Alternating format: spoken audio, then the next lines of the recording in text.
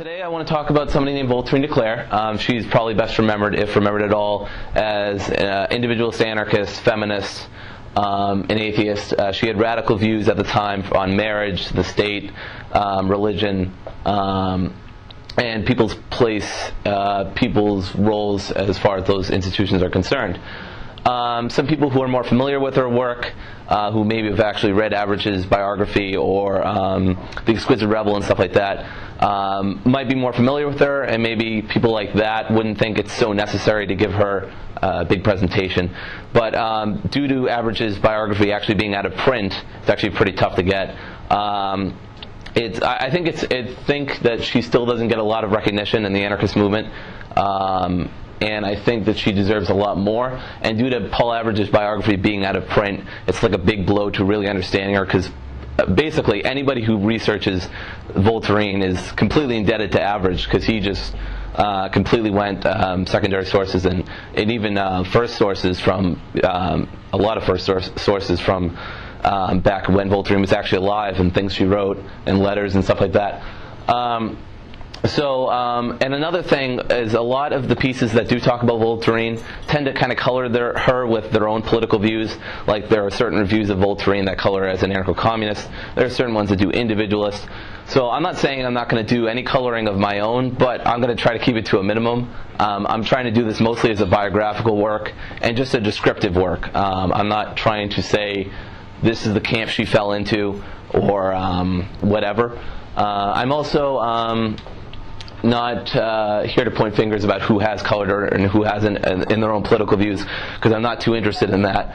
But I am interested in talking about her and her life and her political views.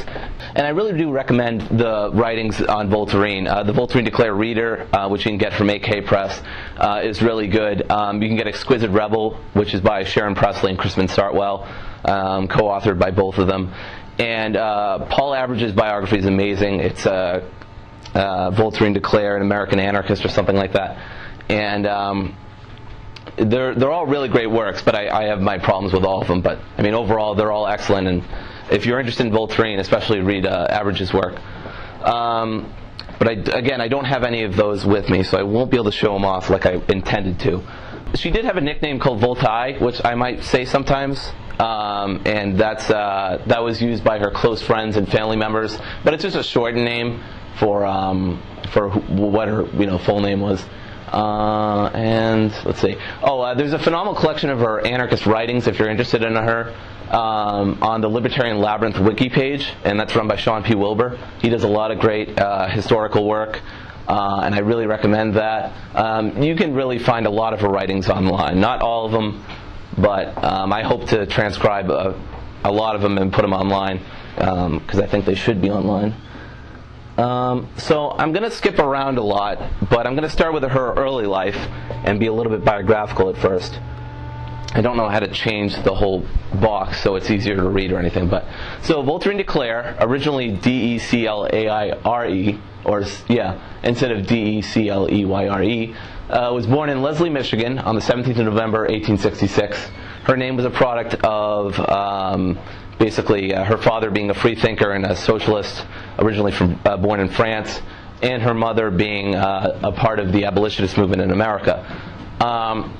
And she was basically the female version of Voltaire, and so that's kind of a cool thing to think about. Her mother was Harriet Billings, originally became Harriet de Cleyre, and Hector de Cleyre was her father. I won't be talking about them too much, but it's worth mentioning their names and all that. Because of her father's free thinking and her mother's radical thoughts on the issue of slavery, it's no surprise, as her sister put it, that Voltaire was basically a genius. So Voltairine's sisters were Marion, born in 1862, and Adelaide, from here on out to be referred to as Addie for short, in 1864. The former tragically died in 1867. That led to them moving to St. John's in Michigan. I won't be getting too much into all the nitty-gritty of the details, because that'd take up too much time. But she was put into a convent, which is basically a Catholic sort of school, when she was younger. But before I get to that, I'm going to skip a little bit ahead. Voltairine was actually able to read at only the age of 4, actually pretty well. And she was actually indignant at the primary school in St. John's for not letting her in because she was underage at the time. But she was admitted the next year and attended until she was 12. But her father eventually left because of struggling. It was hard to get a job at the time for him, and also due to Marion's death, it led to a lot of pressure on the family and a lot of internal strife. She eventually saw him once Addie was really sick in 1879. He was a tailor by then. But one of the main things in her early life was the convent. I really want to focus on that because that's really a big part of her early life. It's really important. So it's kind of concerning why a free thinker would put their own daughter in a convent. You would think it would be the last place they would send them. But it's not actually because her father was malicious or hated her or whatever. There is an essay on her by Hippolyte. Havel, I forget it. I don't know how to pronounce his name, but it's in her selected works. And he characterizes her father as pretty bad and not taking care of her well and having ill intentions. But what's actually more credible, and I can see why anarchists would think this, but it's not actually true. It's he actually did this because he wanted to quote, and I'm actually quoting Hector himself, he wanted to refine her so she has manners and knows how to behave herself and cure her of laziness, a love of idleness, also a love of trash such as storybooks and paper. So clearly not a very nice reason, but he's not like a bad person. He just, he doesn't like the way that she is, and he thinks she'll be better off. And what's more plausible is that he knew that the convent was the best school around, and he knew that if he took her there, she would get the right kind of education. So it's much more plausible he did it with actually good intentions. It's also worth adding that her father basically went broke over the years as he let her attend this very pricey convent school. So if he was doing it out of malice, it wasn't a very smart form of malice because he basically went broke doing it. So I apologize about all the notes. I never changed that. She took offense to it basically for the rest of her life, of course, as she became a free thinker, and she really didn't like the way that she was treated in the convent. Basically, in the convent, your mail is looked at, you're kept under a tight regiment, you got the nuns with the rulers, you gotta say more. And her whole day was basically planned out in advance for her. There was very little she could do that she couldn't, there was very little that she could do without supervision of the nuns. So only after 3 weeks of staying here at the convent, Voltairine made the choice to run away. Now, she impressively not only got out of the house without her father being able to catch up to her, probably due in part because she left early in the morning, but she, after crossing the river to Port Huron, Voltairine, without any money, walked 17 miles to St. John's, but however then she figured she couldn't make it, so she walked back. Which is pretty impressive. She was very young, and I don't know how she did that. But she walked back to Port Huron to ask for, I don't know if I'm pronouncing that right, at a relative's house. But instead of giving her food, they called her father. Not called, but, they sent for her father. And he picked her up, and after that, she basically calmed down. She started really excelling in her studies. She remarked to her father that she had acted foolishly, and she was pretty meaning. She put a lot of meaning into it, so I think she was being sincere. She was excelling in her studies, particularly language and music. This would help her out for the rest of her life when she would give she would give lessons on how to play the piano and how to speak in different languages. This especially gave her connections to the Jewish anarchists who were in Philadelphia, where she would live later in her life. By 14, however, Voltairine had basically disavowed the church. She didn't believe in it. The only thing she had left of her faith in Catholicism or Catholic religion was that she liked its ascetic sort of behavior, dressing or being simple, not indulging in too many pleasures. She had this for the rest of her life, something I really respect about her. And she liked the themes of brotherhood and love, as well as a care for the suffering. The Catholic Church doesn't really do that very well, but she liked the ideal. Even if it didn't live up to practice. But eventually Voltairine started rebelling, and it was only begrudgingly that the convent basically gave her a gold medal, or it was a sort of award for being the top of her class. So she not only completely rebelled against the whole process, but came out looking very, very good. But unfortunately, this didn't leave her a lot of practical skills. But I'll get to that in a little bit. So, summing this up, Voltairine herself talked about this later when she was a freethinker. She said, quote, "I struggled my way out at last and was a freethinker when I left the institution 3 years later, though I had never seen a book or heard a word to help me in my loneliness. It had been like the valley of the shadow of death, and there are white scars on my soul yet, where ignorance and superstition burnt me with hellfire in those stifling days. Am I blasphemous? It is their word, not mine. Besides, that battle of my young days, all others have been easy. For whatever was within my own will was supreme. It has owed no allegiance and never shall. It has moved steadily in liberty with all the responsibility falling thereon. This, I am sure, is the ultimate reasons for my acceptance of anarchism." And that gets us into our next section. You can scroll down to the making of an anarchist. Really, the convent was a big reason why she got into anarchism, because if she had never gone to the convent, it's possible she would never have gone into freethinking, which led her to anarchism. When she moved to Grand Rapids, Michigan, 1886, she started writing for the Progressive Age, as well as reciting poems in different places.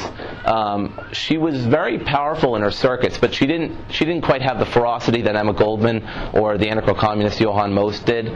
She had more of a cold mentality about it. She was very calculating when she talked. She was very controlled. She didn't tend to yell or anything like that. And she admitted herself in her own writing she wasn't much of a speaker, she was more of a writer. So it figures that she would be like that. One talk in particular at a Paine Memoriam in Linsville, Pittsburgh, she heard a talk by up-and-coming lawyer Clarence Darrow, which got her interested in socialism. But it was only an interest for a few weeks or so, as is typical with youthful people getting interested in politics. She only was interested in it for a few weeks, actually, literally. Like, she told her mother that she had completely become enamored with the struggles of the working class against the capitalists and all that stuff.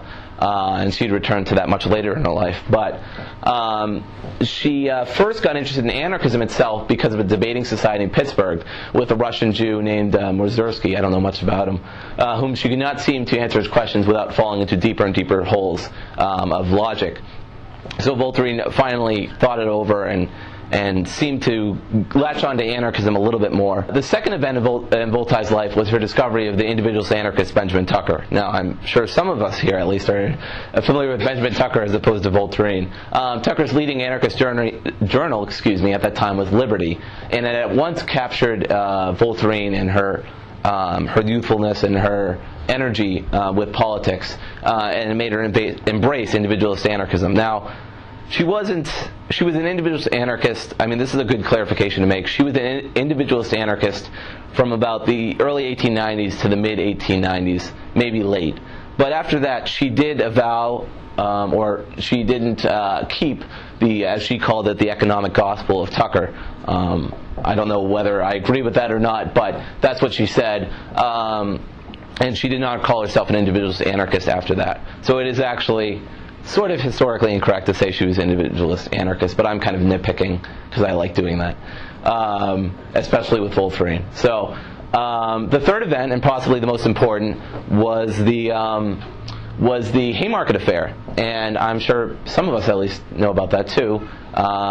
This event was really important to Voltairine. This was really the moment that radicalized her. Now, at first, she had the typical American reaction to anarchists supposedly bombing the police and stuff like that. She said they ought to be hanged. And these words basically terrorized her life for as long as she lived. She basically did everything in her power once she had become an anarchist to make up for these words. And she said, quote, "For that ignorant, outrageous, bloodthirsty statement I shall never forgive myself. Though I know the dead men would have forgiven me, though I know those who love them forgive me, but my own voice, as it sounded that night, will sound so in my ears till I die of bitter reproach and shame." So she took it pretty harshly. And you can see that kind of religious zeal towards statements and really wanting to have a sort of repentance. And it's not a topic I'm going to get into in this talk, but it's an interesting thing that she kept some of her ideas from the convent, even though she rebelled so much against it. The basic facts about the Haymarket affair, if you don't know, is that it happened on May 3rd, 1886, when the Chicago police decided that they wanted to stop a peaceful talk by socialists. It wasn't even an all-anarchist meeting. It was an outside meeting, and there were some socialists, some labor leaders, some anarchists, and they wanted to. It was the last speaker, and he was almost done. He was wrapping up, and the police said, paraphrasing here, obviously, you have to get off the stage, or whatever it was at the time, podium, and this has become unlawful, or something like that. And he said, no, we've been peaceful this whole time. I'm almost done. It's not a big deal. And then a bomb was thrown. And to this day, nobody knows who threw the bomb. It's not clear whether it was an anarchist or non-anarchist or a provocateur or anything. I don't know who it is. Most people agree they don't know who it is. So I'm not going to speculate. But the people, the police then, of course, naturally fired into the crowd, killing, I don't know if the bomb killed anybody. It might have. You would think it would, but the firing into the crowd killed 4, injured many more. 8 people were put to trial to determine their guilt. Albert Parsons, August Spies, George Engel, Adolf Fischer, Louis Ling, Samuel Fielden, Oscar Neebs, and Michael Schwab. Of the 8 men, only 2 of them were actually there, and the other 2 could have been demonstrably proven to not do it. But as you'll see in this brief description I'm going to give about it, the whole thing was a media circus. The media called it a trial against anarchy. The judge made his own private marks about how he wanted to show those anarchists, what for. It really shows how well the justice system worked even back then. The defendants were largely foreigners, and only a few of the people who were on trial were actually anarchists. Quite a few of the people here weren't actually anarchists at all, so it made no sense in that sense as well. Ling committed suicide via another anarchist who we'll talk about a little bit later, Dyer D. Lum. And on the 11th of November, Parsons, Spies, Engel, and Fisher were hung. Pretty sad stuff. To say this made symbols or martyrs out of them is probably understating the case. They became huge heroes, not heroes exactly, but symbols of the oppression of the state, and a really big reason to keep going with the movement. You can scroll down. So I won't get too much into it.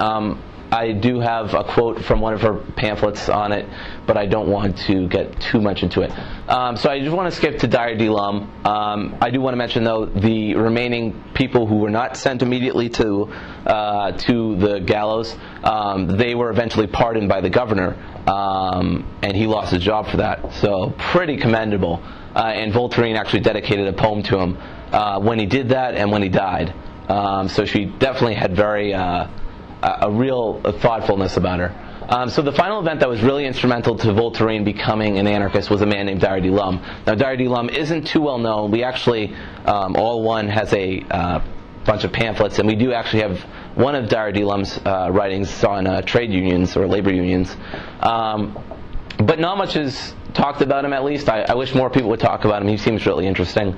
I haven't delved into him myself, so I can't talk too much about him, but I do know some basic stuff from Avrich's biography on Voltairine. That was one of the great things about Avrich's biography. It not only told you about Voltairine, but it told you about a lot of side things like Dyer D. Lum, and it could get you interested in him as well. She called him, quote, the brightest scholar, the profoundest thinker of the American Revolutionary Movement, and regarding meeting him as, quote, one of the best fortunes of my life. So she thought very, very highly of him. Unfortunately, he died only 5 years after they first met. Their relationship was very multi-leveled. They were friends, they were also comrades, and they were also lovers. Now, I'm not going to get too much into Voltairine's lovers because she had a pretty bad run with who she fell in love with, and it's not a happy story, and it's not too important either, so I won't include it unless people want to know about it. But regardless of how they interacted, they did in fact have a love between each other. They wrote poems to each other, they sent letters to each other and stuff like that. So Lum's ideas of anarchism were pretty influential on her because they were pretty eclectic, as Avrich said. But it led to some pretty big backlash from some of the anarchists. Tucker said that he despised him. Victor Yaros, who was an anarchist at the time, he later disavowed anarchism, called his economic views neither fish nor flesh. So being eclectic has its drawbacks. You can get, instead of mediating, you can actually get fire from both sides, and it kind of sandwiches you in. It's a double-edged sword.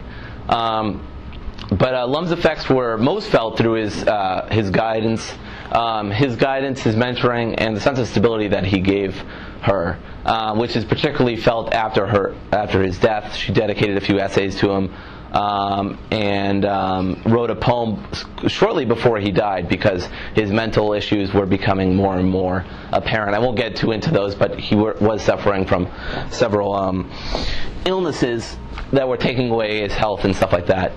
So he died shortly after April 6, 1893. Not too long, only 5 years really after they had met. So this would be the first sign of really kind of depressing life for Voltairine. She did not live an entirely happy life, I'm sorry to say. And her early life wasn't that happy either, but I didn't get too into that. One of the best quotes about him that I found is this, quote, "His genius, his work," this is about Diary de l'Homme from Voltairine's perspective, "his character was one of those rare gems produced in the great mind of suffering, and it, flashing backward with all its changing lights, the hopes, the fears, the gaieties, the griefs, the dreams, the doubts, the loves, the hates, the sum of that which is buried low down there in the human mind." So she was very poetic in her writing, and that's certainly worth talking about, although I don't really talk about it in this presentation, but her writing style was very much prose. If you're familiar with types of poetry, a lot of her writing was very artistic, very stylized. That's what I really like about her. Some people don't like it. I've read a comment by Jeff Riggenbach, who did sort of a libertarian tradition on her, and he wrote that he didn't really like it at all. He thought Thoreau's was a lot better. He thought other people's was a lot better. I think that's nonsense, but my personal opinion, he's wrong. Anyway, so I want to take a little bit of a break from Avrich's framework, which is what I've been working within, and I want to talk about her anarchism, her atheism, and her feminism, and kind of give you guys a brief kind of summary of her views, so you guys get to know her a little bit better on the social views side. And I'm mostly taking from Presley and Sartwell's fantastic work, The Exquisite Rebel. And I also have a little bit of analysis of them, but I'll mostly shy away from analyzing them because I want to stick pretty descriptive here, not too prescriptive. So this means, in effect, I may have a little bit less impartiality about how I feel about her views and her in general, but for the most part, it's still staying within Avrich's framework in the sense that I'm not being too biased about how I feel, besides the fact that she's awesome. Yeah, you can go down. Okay, so as a person, Voltairine, like any person really, was a complex figure. At times she could be incredibly irritable with her comrades and paranoid due to her failing health and troubles in the movement, and we'll get to her failing health a little bit later on. At other times she was very strong-willed, held a commanding respect in the anarchist movement, and wrote constantly. Yet at the opposite side of the spectrum, she would, like any human, fail. She would fall into a deep despair. She would lose hope in her life, in her anarchism, and even at times attempt to commit suicide. She tried to commit suicide twice, not consecutively, but within different years. Perhaps what drove Voltairine, however, against all these fears and failing health was her dominant idea. The dominant idea is perhaps one of the most important essays if you're going to read Voltairine de Cleyre, because it explains a lot of her personal philosophy. It has a little bit of meta-ethics, and it's very proto-existentialist, and I like that myself. I like quite a bit of existentialist philosophy, so it really appeals to me. The dominant idea, which is anarchism to her, really kept her going throughout life. Sharon Presley notes that in The Exquisite Rebel. She wisely notes that the essay seems to hold pretty proto-existentialist views. It talks about finding meaning through suffering, the problem of existence, a historical sort of side of existence, and so on and so forth. So the main theme of this essay is that a single idea has dominated all the ages throughout man's existence, and has always done so. She, however, does not think this cannot change. She says, quote, "But the dominant idea of the age and land does not necessarily mean the dominant idea of any single life.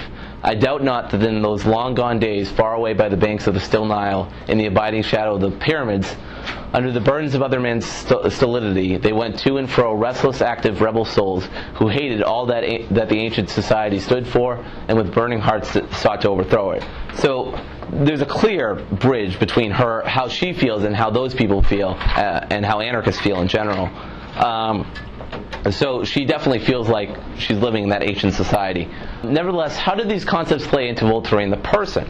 Well, the will. The will is very powerful with Voltairine. And a lot of people have commented about her will and her drive to live. Because even though she lived a very short life, she died when she was 45, which was still pretty young even then. To live as poor as she did, in such frail health, constantly writing, constantly going about. The only reason she didn't do national circuit tours like Emma Goldman did is because of her frail health and her constitution. Basically, she just couldn't handle it. She could barely handle going out of Philadelphia at times. And to be in such a troubling times and to be in such a prosecuted movement, it really has to take a strong will to survive all that and to live for most of your life being in such a situation. So this idea was prominent in the dominant idea, which Sharon Presley calls her essay surely one of her best. And I agree. It's definitely one of her best essays, and it's definitely the most insightful if you really want to know what kept Voltairine literally alive at some points. So the second part is that it gave her the strength to bear the best and worst of people. Despite her intermittent failings of health and her near constant poverty, Voltairine basically lived in and out of poverty her whole life. She was never wealthy in the least. She did a taxing regimen on herself. She constantly wrote. She constantly went to speeches. She constantly went to meetings. She set up organizations. She never stopped. Even when she was in a very poor state, she almost never stopped. It took quite a lot for her to stop dedicating herself to the movement, which is really why it's such a shame she's been so forgotten, because she put so much of her life and energy into the anarchist movement only to be forgotten because her frail health, her lack of speaking abilities. Not speaking abilities, but the way she talked was very much different, like I said before, from Emma Goldman and Johann Most and people like that. She wasn't as fiery or provocative, but people really appreciated the beauty and simplicity in her talks. So she had different qualities, but it's really a shame. So she clung to it for the majority of her life. I will get into later what happens when she loses it. But that's later on. So let's get into our essays that talk about anarchism itself. And I know this will be of interest to a lot of people here. And I really did want to focus on her politics, because I know a lot of people might be more interested in her political views than her life. Maybe you want to know about what her idea of the state is instead of what she had for breakfast, on a Tuesday morning. To give a little hyperbolic example. So to begin, I want to start off with Anarchism in American Tradition. It's one of her more well-known pieces, if any of her pieces are well-known among the anarchists. It's laid out as a natural, anarchism in this essay is laid out as a natural outgrowth of radical republicanism. Some virtues of Protestantism, writers who were at that time in favor of self-government and so on. She basically reasserted the idea that Benjamin Tucker had done 20 years ago, that anarchists are basically unterrified Jeffersonian Democrats. And I really like that quote by Tucker. So I'm glad she did this essay. So she reasserted that through people like Jefferson and Locke, who believed in political equality. I'm in favor of equality insofar as political equality is concerned. It's another whole topic, but I like that she talks about equality of political authority, because that's something I'm interested in too. She thought they didn't take it far enough, but she did like the core ideas, and I do too. And this really shows that she not only took her anarchism from European influences such as Kropotkin, Tolstoy, Bakunin, Goldman, etc., but also from American ones too, like Thoreau and the other transcendentalists. So meanwhile, in her essay Anarchism, Voltairine discusses the 4 types of anarchism as she sees it: anarchist communism, individualism, and anarchist mutualism. I think anarchist mutualism is a little bit redundant, but whatever. She gives what she calls a skeleton of all these philosophies and quickly points out what she likes about them, what she doesn't like about them. So for vices, with anarcho-communism, it's the idea that things need to be so pre-planned, at least in her mind, and so ordered out that it makes her nervous. And so she can't accept anarchist communism because she thinks it'll be just too planned. It's a central authority is just inevitable, perhaps, anyway. She doesn't say that it's a definite, but she says it just seems like that's what would naturally happen. For the individualist, it's the egoist who really gets her scared of individualism. She thinks the egoist, as Dara D. Lum said, doesn't give a rap about society. And that makes her not want to be an individualist. She thinks some individualists, like Tucker, take it too far. Tucker was also very sectarian, and he made quite a few abrasive comments against her as well. So she didn't really appreciate that either, which I'm sure influenced her to not become an individualist. And she did not like the anarcho-socialists, or she did for the cons of the anarcho-socialists, along with the communists and some degrees of the mutualists. She thought their conception of the state was too naive or too thin. She thought they only see the landed and the property-holding classes as the users of government. But Voltairine wisely points out, no, religious figures have done this too. You don't have to necessarily have a bunch of property to take control of the government, although it is usually a prerequisite. So it made it too narrow for her likings. You can scroll down. And then Voltairine concludes by telling us what her view is. And her view is pretty interesting. You may or may not like it. She says, quote, "For myself, I believe that all these and many more could be advantageously tried in different localities." This is where her anarchism without adjectives comes in, but I'll talk about that a little bit. "I would see the instincts and habits of the people express themselves in a free choice in every community, and I'm sure that the distinct environments would call out distinct adaptations. Now, personally, while I recognize that liberty would be greatly extended under any of these economies, I frankly confess that none of these satisfies me. Socialism and communism, as I've already said this, but it demands a degree of joint effort and administration which would beget more regulation that is wholly consistent with the ideal anarchism. Individualism and mutualism resting upon property involves the development of the private policeman, not at all compatible with my notions of freedom." That's a little bit controversial, but I'll leave it alone.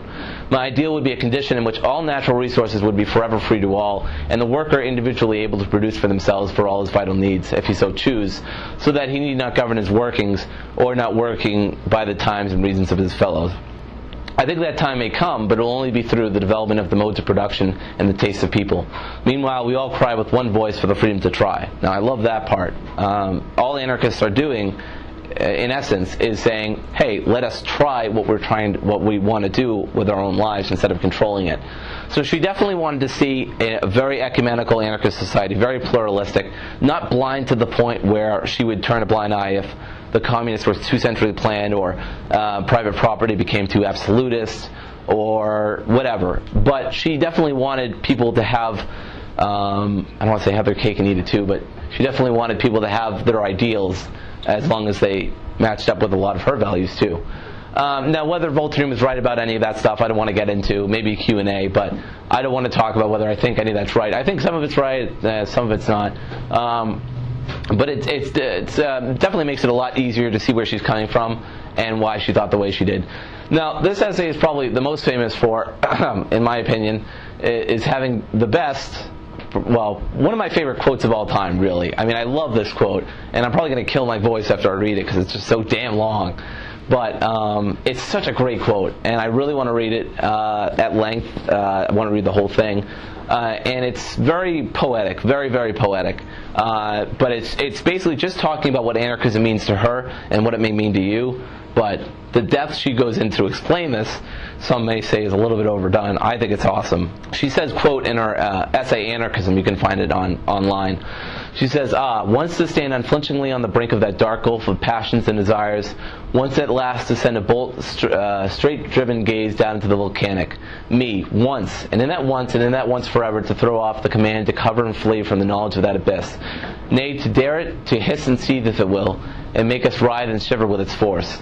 Once and forever to realize that one is not a bundle of well-regulated little reasons bound up in the front room of the brain to be sermonized and held in order with a copybook maxims, or moved and stopped by a syllogism, but a bottomless depth of all strange sensations, a rocking sea of feeling, wherever sweep strong storms of unaccountable hate and rage, invisible contortions of disappointment, low ebbs of meanness, quakings and shudderings of love that drive us to madness and will not be controlled, hungerings and moanings and sobbing that smite upon the inner ear, now first bent to listen, as if all the sadness of the sea and the wailings of the great pine forests of the north had met to weep together there in that audible silence to you alone. To look down into that, to know the blackness, the midnight, the dead ages in oneself, to feel the jungle and the beast within, and the swamp and the slime, to look down into that, to see, to know, to feel to the uttermost, and then to look at one's fellow sitting across from one in the streetcar, so decorous, so well got up, so nicely combed, and brushed and oiled, and to wonder what lies beyond that commonplace exterior. To picture the cavern in him, which perhaps, while he wears that placid iron shirt front countenance, to conceive how he too shudders at himself, and writhes and flees from that love of his heart, and aches in his prison house, not daring to see himself, to draw back respectively from the self-gate of the plainest, most uncompromising creature, even the most debased criminal, because one knows the non-entity and the criminal in oneself, to spare all condemnation, how much more trial and sentence, because one knows the stuff of which man is made and recoils at nothing, since all is in himself. This is what anarchism means to you, it means that to me. And then to turn clockward, starward, skyward, and let the dreams rush over one, no longer awed by outside power of any order, recognizing nothing superior to oneself, painting endless pictures, creating unheard symphonies that sing dreams sounds to you alone, extending symphonies to the dumb brutes as equal brothers, kissing the flowers as one when a child, letting oneself go free beyond the bounds of what fear and custom call the possible. This too anarchism may mean to you, if you dare apply it so. And if you someday, if sitting at your workbench you see a vision of surpassing glory, some picture of that golden time when there shall be no prisons on the earth, nor the hungry, nor houselessness, nor accusation, nor judgment, and hearts open as printed leaves, and candid as fearlessness, if you then look across at your low-browed neighbor, who sweats and smells and curses at his toil, remember that you do not know his depth, nor do you know his height. He too might dream if the yoke of custom and law and dogma were broken from him. Even know now what blind-bound, motionless chrysalis is working there to prepare its winged thing. Anarchism means freedom to the soul as it does to the body in every aspiration, every growth. Well, that is a huge quote, but it is one of her best, and it's definitely, as you could see, a lot of prose, a lot of description, a lot of poetry. So you can scroll down more.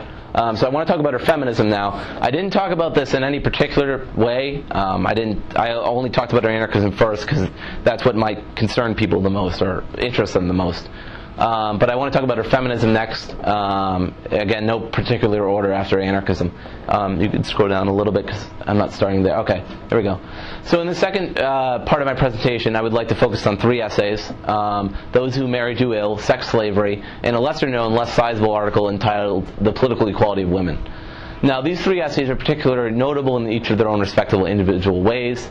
As we briefly explore these 3 essays, and it's pretty brief, it is my intention to make it clear why that is. Now, we start, however, with Those Who Marry Do Ill. She not only disapproves of the current relations between men and women as a feminist, but of marriage itself. And she says, she says early on that unless we agree with this upcoming sentence, or quote, the society that promotes the free individual is the discernible goal of our present social striving, there is no hope that we shall agree in the rest of this argument.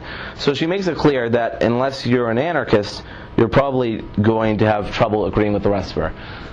But that's how Voltairine basically judges ill and well in this essay. She talks about whether it harmed or made gains towards the free individual and the pursuit thereof. And it was based on this judgment that Voltairine is determining that those who marry do ill. So it is then vitally important for the sake of the essay and necessary relevant information to quote Voltairine's explanation at length about what she means when she says the word marriage, because marriage means a lot of things to a lot of different people, as with most words. So she says, quote, but it is neither a religious nor a civil ceremony that I refer to now when I say, quote, those who marry do ill. The ceremony is only a form, a ghost, a meatless shell. I mean the real thing, a permanent relation between a man and a woman, sexual and economical, whereby the present home and family life is maintained. It is of no importance to me whether this is polygamous, polyandric, or a monogamous marriage, nor whether it was blessed by a priest, permitted by a magistrate, contracted publicly or privately, or not contracted at all. It is the permanent dependent relationship which I affirm is detrimental to the fundamental growth of individual character, and to which I am unequivocally opposed. Now my opponents know where to find me. So that is her stance on marriage. She is basically against any dependent sort of relationship, any sort of relationship that would extend indefinitely, because she thinks individuals should be free to make their own relations without worrying about the institution of marriage. And at that time, the institution of marriage was very barbaric, especially compared to now. Men could easily rape their wives or beat them or any of that stuff, and the courts would be completely on the men's side. They would also They could take their children away. The men could take the wives' children away. They could seize property. Women were very much a slave in as far as marriage was concerned then. Now, obviously, it's not as brutal as it is now. I do have my own stance on marriage. I pretty much agree with her that marriage is a failed institution, but even today. So I think that's basically how Voltairine makes it clear that how marriage is done is irrelevant. Marriage is the thing itself that she opposes. And she does not say, she doesn't rely on the divorce rates. She does bring them up, but she doesn't rely on them to make her argument, because that only proves that individuals don't make smart choices with each other.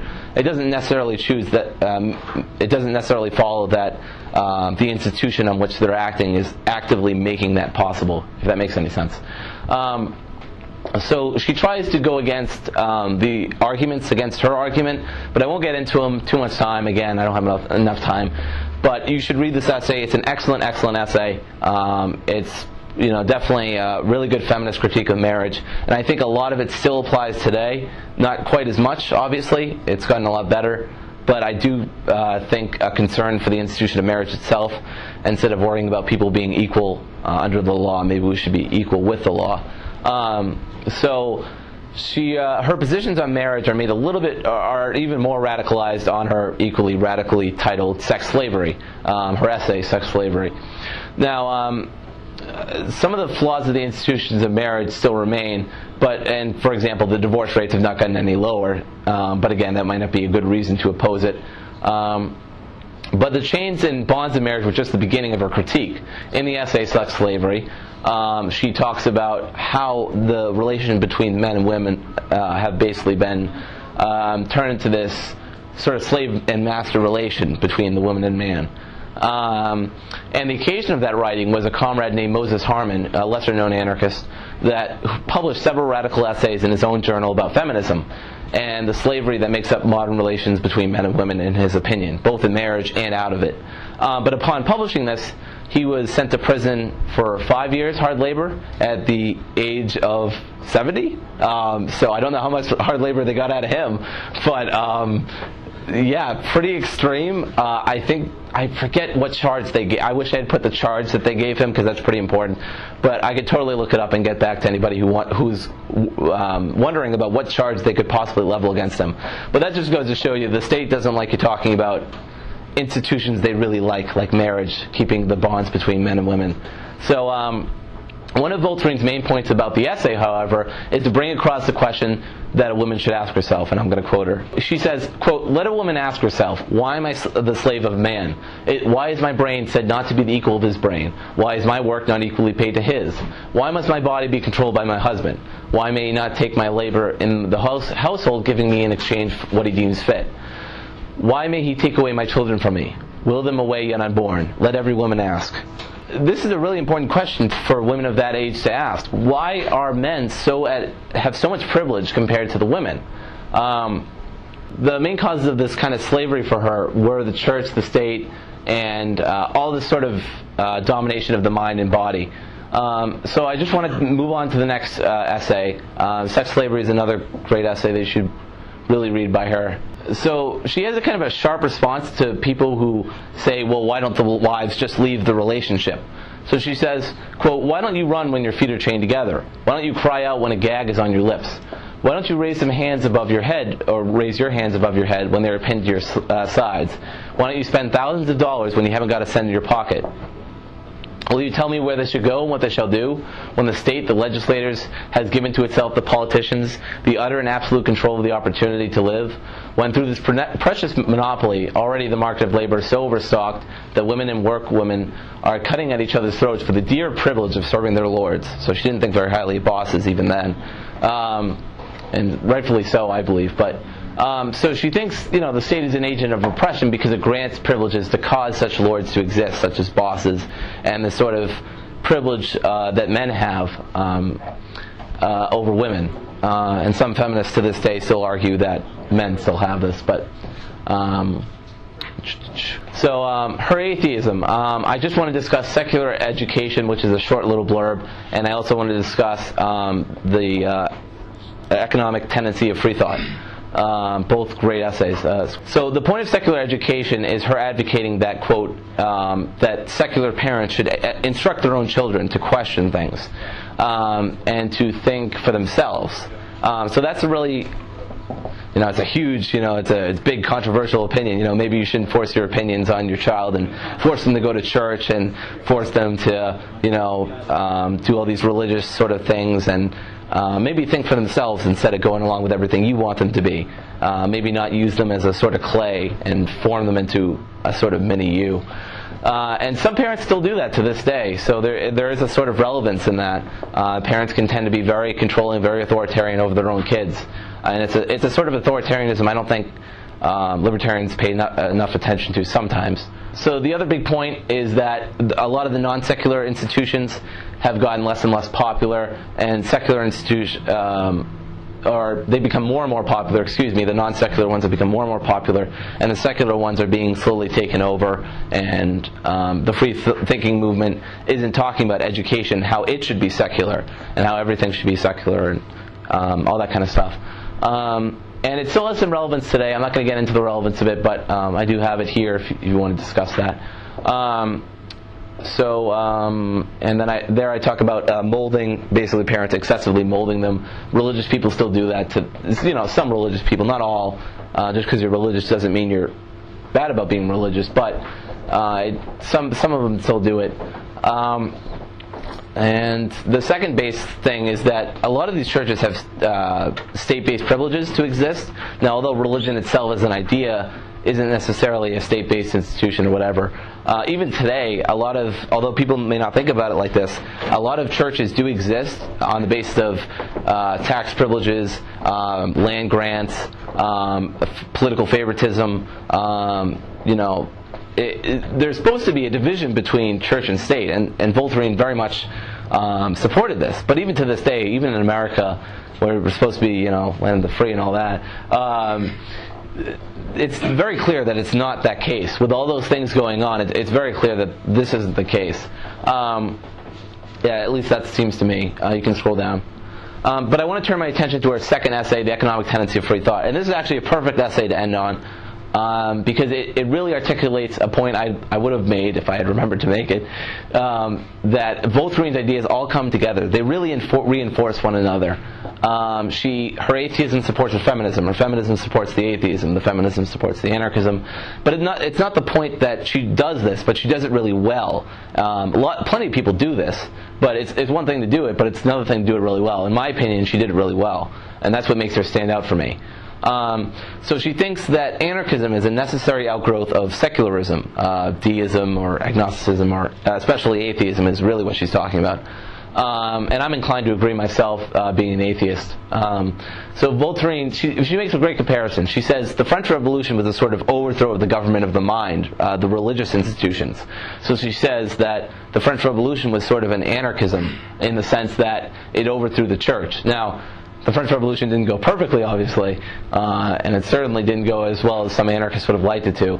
But this is still a pretty brilliant move by Voltairine, because in my opinion, it makes it so crystal clear how anarchism and free thought, which is basically atheism, agnosticism, deism, can not only coincide, but it's easily provable that they can easily be historically matched.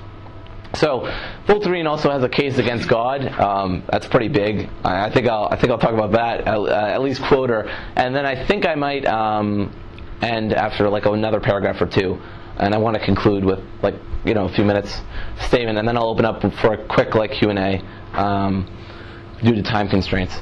So her case against God, she says, quote, "Now the idea of God in the first place is an exceeding contradiction. The sign God, so deists tell us, was invented to express the inexpressible, the incomprehensible and infinite.